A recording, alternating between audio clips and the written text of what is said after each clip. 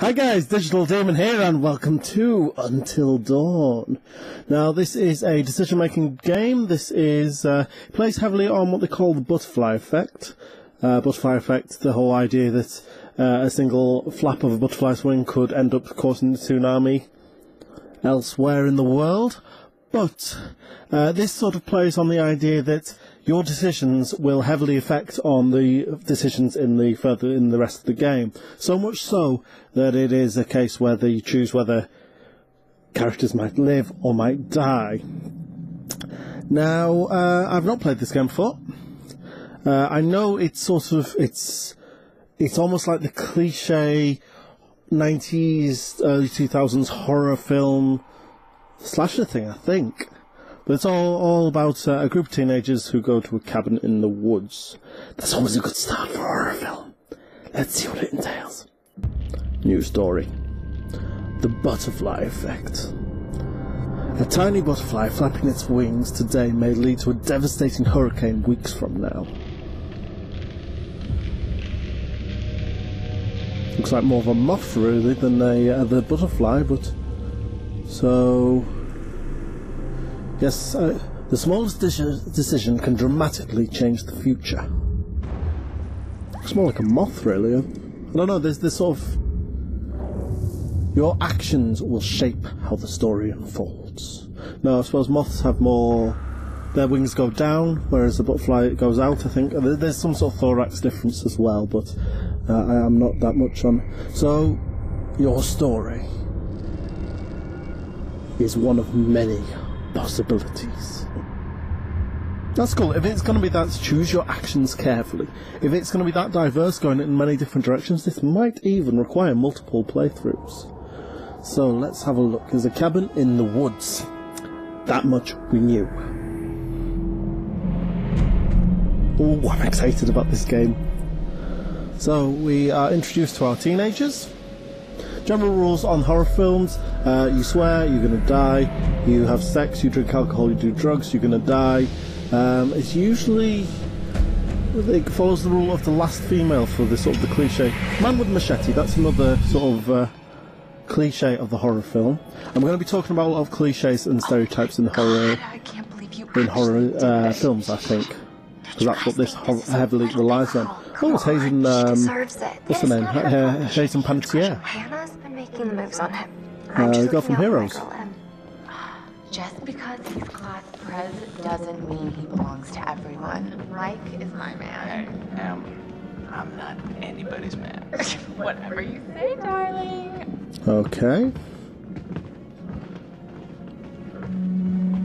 Okay, so she is clearly going to be the big name, and this she's clearly going to be our last surviving hero, I would assume.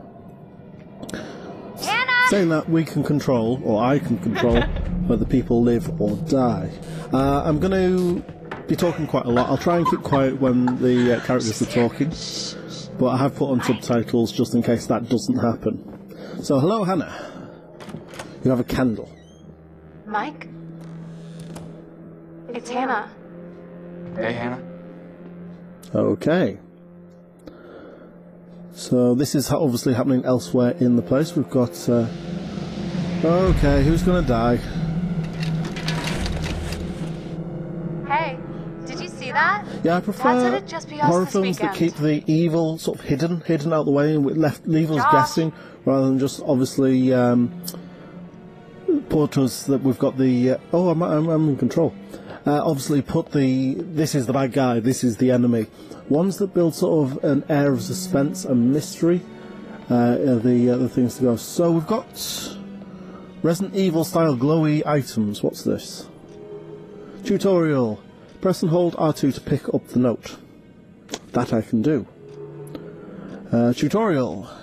I'll stick to... okay, so we can rotate items. Hannah, you look damn hot in that shirt, but I bet you look even hotter out of it. Come to the guest room at 2 AM. Winky face, Mike. Kiss, kiss, kiss. Okay. Oh my god. Oh my god, indeed. What did our naive sister get herself into now? So there's clearly some sort of prank going on with this character's sister. So what about these two people that clearly are passed out here? It's a good-looking game, I have to say. I'm saying that about a lot of these PlayStation 4 games. It is a good-looking game. I really enjoyed Heavy Rain, which was like a similar sort of vein.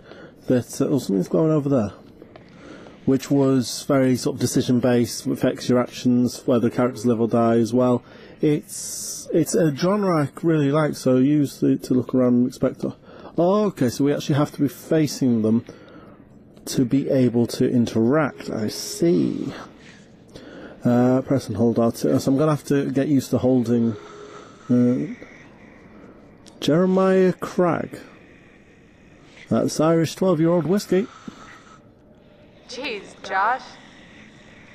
A man after my own heart. Once again, brother, you've outdone us all. Although I do prefer the Scottish whiskies. Irish whiskies tend to be a bit minerally. Glad you can make it. But Jameson's is nice. So, what are you doing? Maybe we should start with a little, making out, and see where it goes from there.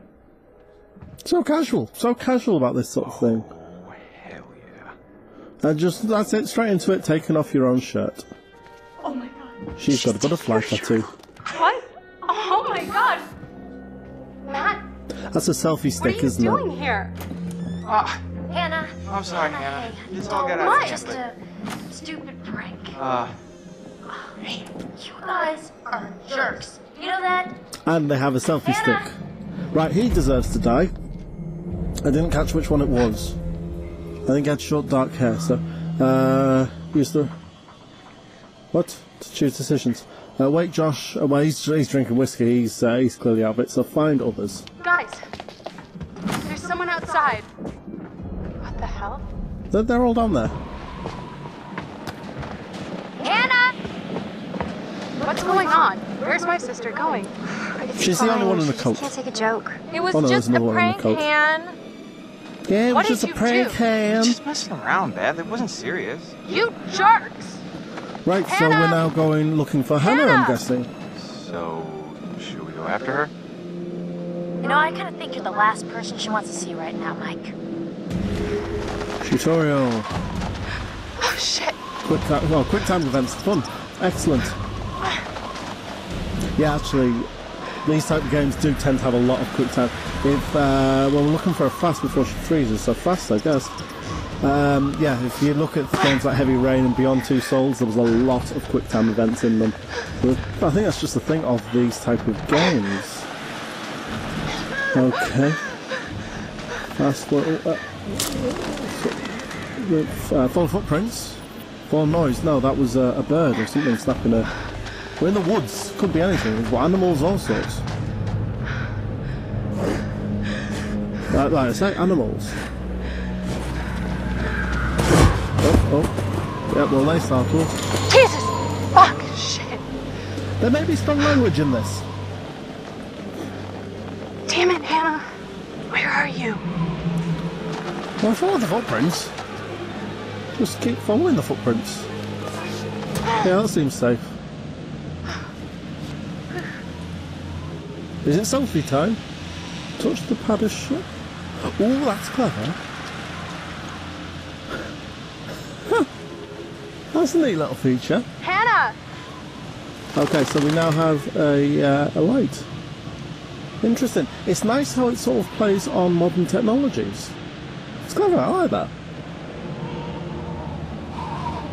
Okay, so we've slowed down now slightly. Elk everywhere. Hold L2 to walk a little faster. L1 even. L1. Hello? Sorry, is that faster? Hello? Okay, something's glittering down here. What's this? What's that? It's a toad.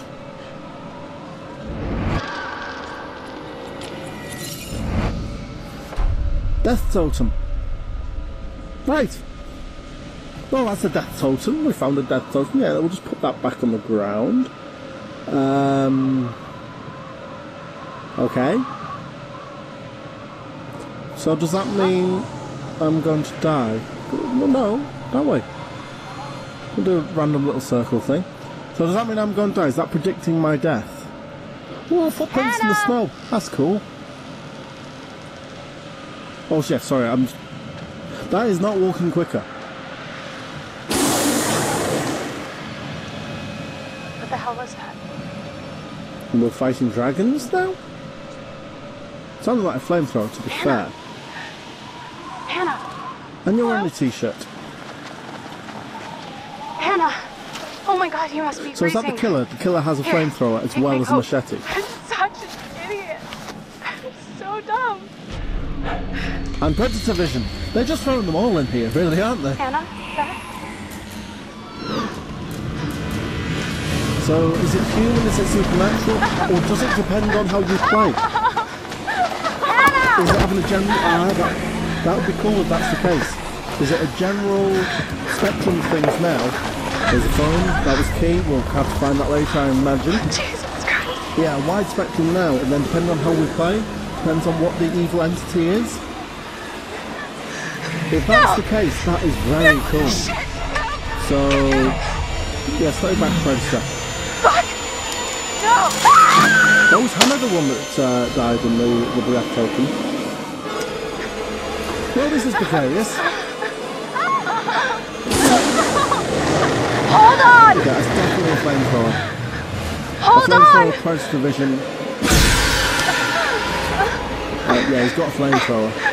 And it seems actually to help us. Or get us. If he was trying to kill us, surely... No, he was definitely reaching to help us there.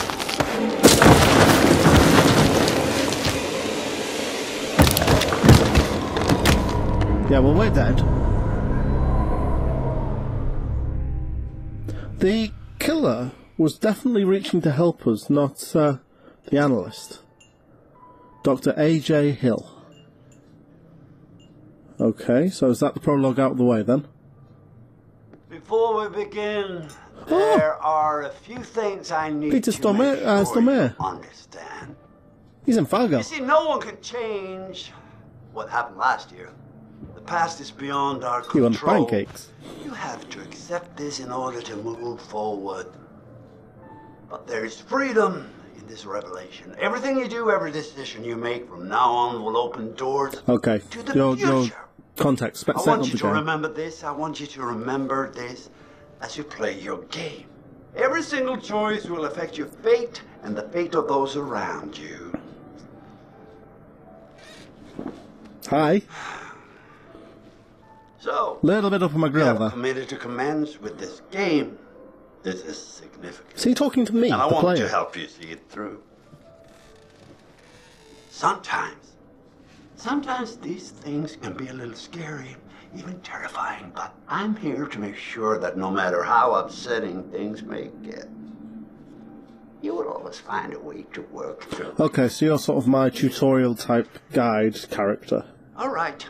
So we will start with a simple exercise. Are you in the future, the past, Could you or please in my pick up head? a card? One of those three is and correct. I want you to look at the picture on the other side and tell me what you feel about it. It is essential that you answer honestly in order to get the most out of this experience. Yes, decisions. That's what we expect in a decision-based game. So, okay. Hold R2. So is this me, the player? It's... Hi guys, Digital Demon here. My apologies slightly. For some reason my webcam cut out at this point during the recording. So I am recording this post.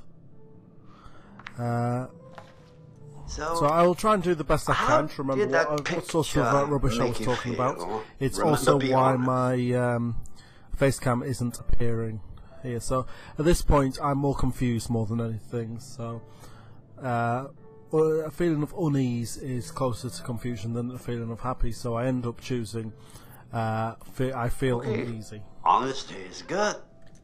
What do you think it is that makes you feel uneasy?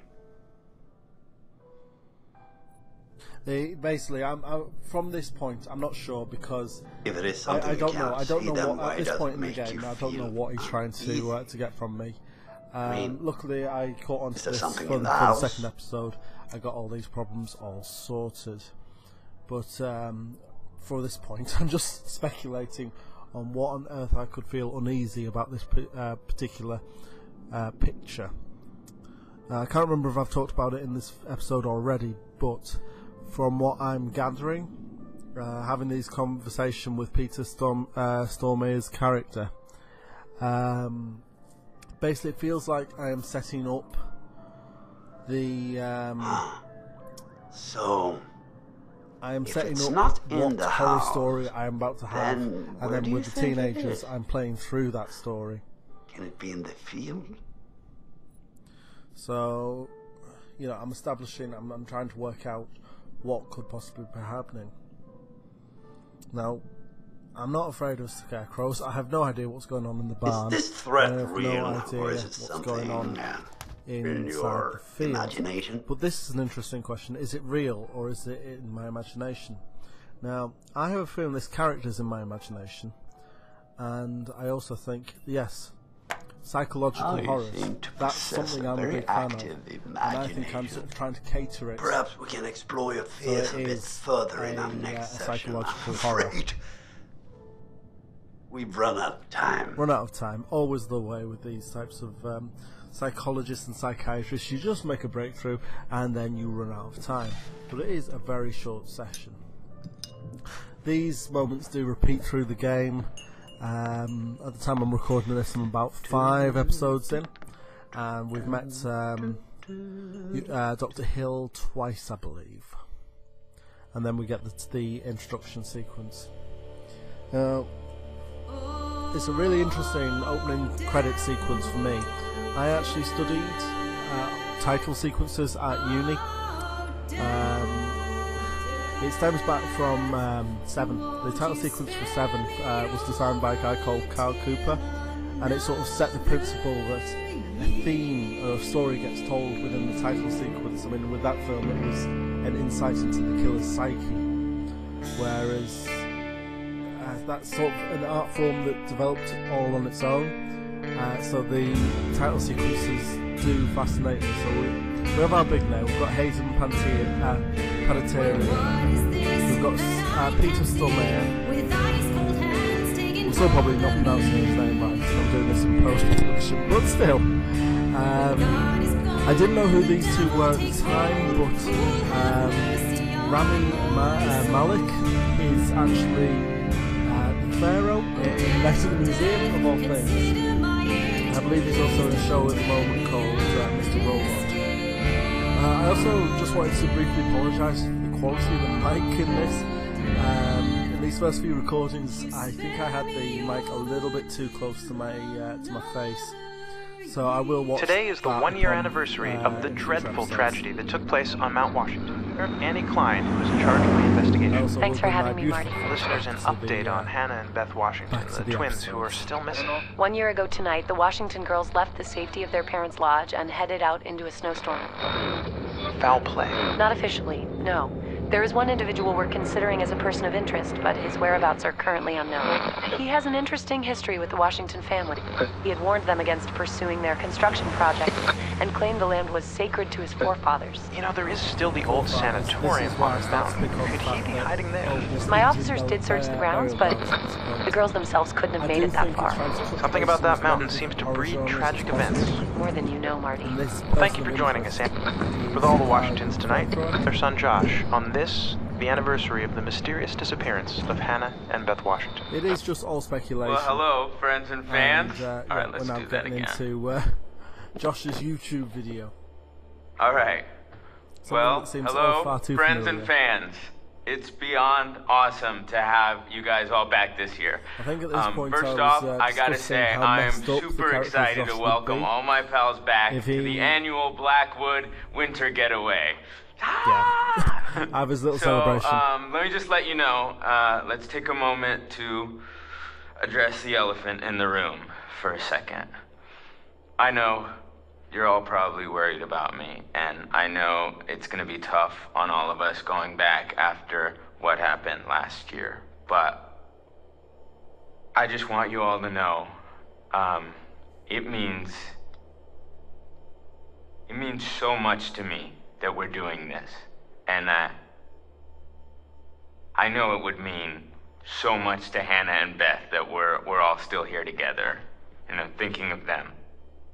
I really want to spend some quality time with each and every one of you and just share some moments that we'll never forget for the sake of my sisters and, you know. Okay, so let's party like we're fucking porn stars, okay? Make this one trip we will never forget, So, alright? At this point I was Yes! discussing how messed up the character of Josh would be. Because the last we saw of Josh was now these different images have been representing the characters, so they've got the mystery man present interest. Let's know that actually have to talk to him and discuss his player based on this we'll see how the tokens that we see along the line as well. Yeah, we want to see sort of the character was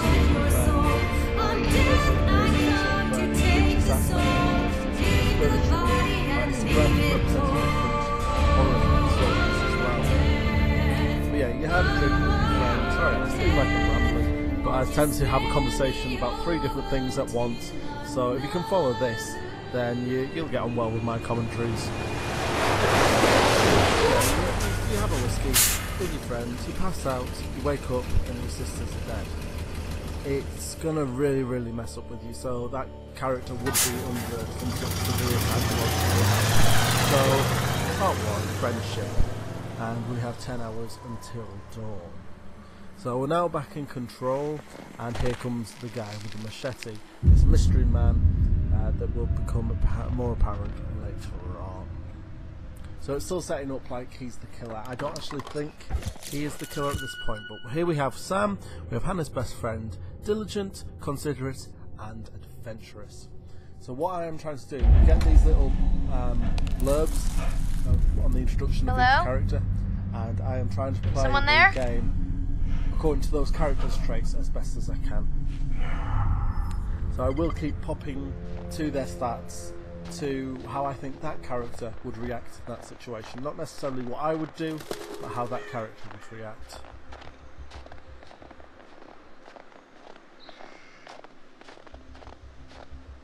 Yeah, it's. I remember thinking this was a very Resident Evil type feel to it at the point. I do love the Resident Evil games. Not so much the films, but at least up until Resident Evil 4, the games were absolutely brilliant. And it's like we're approaching a big manor in the middle of the woods. But it is supposed to be a cabin. I think there's 2 different buildings. There's a lodge and there's a cabin. So it's saying we've got a note from Chris, who we'll meet in a little bit, and being diligent, we climb this wall nice and safely. And I also wonder, these are very quick time events, and how quick they would be is if I actually went down the quick route. But slow, steady and safe, that's our Sam. Watching it back now actually, they don't seem that fast, but certainly at the time they seemed a lot faster. Maybe that was because I was in the moment, as it were. And then jump off and get some bad news like I did. I'm always jumping off stuff. I'm a big child, really. That's kind of what I am. I do love the fact that the footprints are left behind in the snow. It's such a great attention to detail. Aww. Hey, little fella. And this introduces the don't move element of this game. Something that I think I'm going to have to master, because I get the feeling I actually naturally shake just a little bit, so keeping perfectly still is something that I am going to have to try very, very hard to do. Especially if it ends up being key towards the game. So I think I'm just having a look at Sam's statistics at this point, what type of person she is and the relationships she has with the other characters. And you can see she's not even halfway for any of the characters, so she's Hannah's best friend. She doesn't really care about these people that we're going to see. She's coming to this lodge as a mark of respect to Hannah and her sister. But yeah, we can see from that she's honest, she's charitable, and she's brave. So we will try and play the character of Sam in that manner.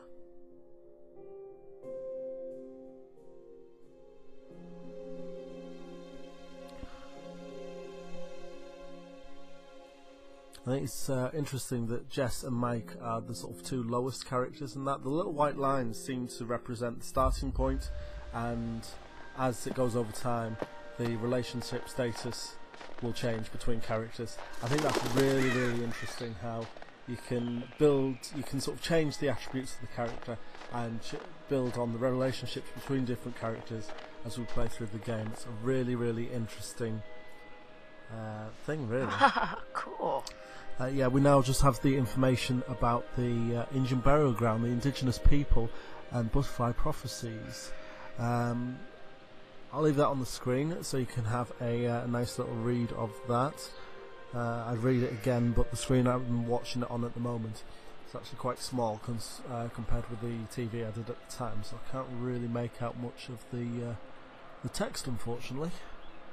But the long and short of it is, black totems are death totems, the red danger, the brown are loss, the yellow are guidance, and the white are fortune. So we'd want mostly yellows and whites, but they don't necessarily have these predictions, these visions don't actually have to come true. It's just something you can use to cater how you play your game. Well, like I say, we'll leave that on there. You can have a good read of that. But that's the long and short of it. I think there's actually a totem behind my feet at this point, so I'll probably have a look at that in a second. Yeah, that's automatically picking it up. So you'll notice there's a little bit of colour on the back. This seems to represent the colour of what the totem is as well, even though it says we have to turn it over to find out what colour it is. I guess this was yellow because of the little yellow patch. When I turned it over, we find it's a yellow totem. So we see a bird, and we see someone in a flannel shirt hiding behind a tree. So you wonder what that's to do with. If we see a bird on a table, we're going to hide behind a tree. Or certainly that's what I thought at the time. I don't want to reveal too much of it at this point, but we are coming towards the end of the episode, luckily, and we'll be back in the live commentary for the next episode. So this is something I'm going to be doing as well. I try and analyse the totems. So there's the black totem we had the death totem, and I noticed just watching this back I didn't spot Beth in the background. I thought it was just Hannah's, so I wondered if that was if you dropped Hannah. But if you actually watch it again, yes, you can see Beth in the background just slightly. So I'm guessing no matter what you do, both the characters die there.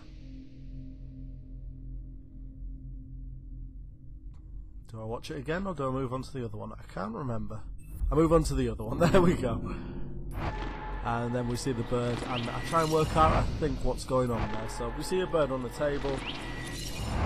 We notice at this point the character is actually getting up. Where it's a male character wearing a flannel shirt. I don't think we've been introduced to him yet, so I'm not going to ruin anything in that regard. I've also noticed stuff that I don't really want to pay too much attention to, because this is all the choices of how the butterfly effects take shape in this game. We've got the stats as well. So I'm just having to play. But if you look at the vision on that game, look at the view, it's a beautiful, beautiful game. And what I'm going to say now is, thank you so much for watching. I am the Digital Demon. This is Until Dawn. Sorry again for my messed up recording, but I should have it sorted for the next episode. In fact, I will have it sorted for the next episode. Thank you for watching, and as always, I'll see you in the next video. Catch you later.